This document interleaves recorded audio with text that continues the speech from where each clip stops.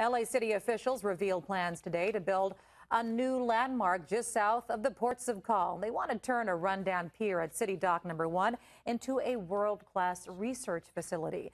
NBC4's Ted Chen is live at 5 in San Pedro. Ted, how long is it going to take to complete this transformation? Lucy, the estimates are it will take about 15 to 20 years and generate some 4,000 construction jobs. And given the physical beauty of San Pedro, the hope is people will start to appreciate it.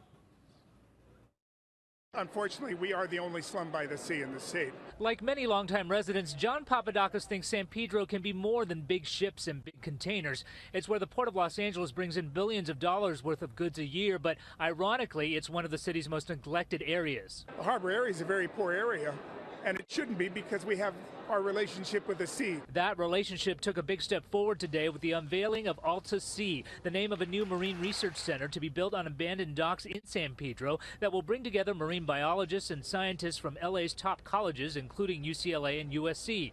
They'll study fisheries and pollution and tsunamis with the goal of helping our oceans survive. It's 70% of this planet, and we need to take care of it, and we have not done such a good job on it so far. It's also about caring for San Pedro itself. The Marine Research Center joins the aging Ports of Call Village as one of 2 areas targeted for redevelopment. LA City Council member Joe Buscaino wants to bring San Pedro back to its glory days of the 1980s. This place was once thriving. I remember my dad being a fisherman.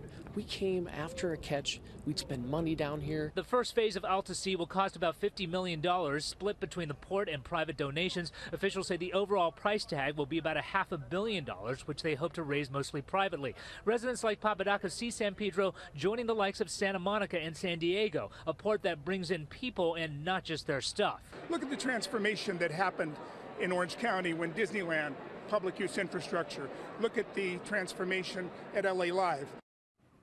And wanting to give greater recognition to this area, LA City Councilman Tom LaBonge has proposed renaming the Harbor 110 freeway the San Pedro Freeway. Reporting live from San Pedro, Ted Chen, NBC4 News. Back to you, Chuck and Lucy.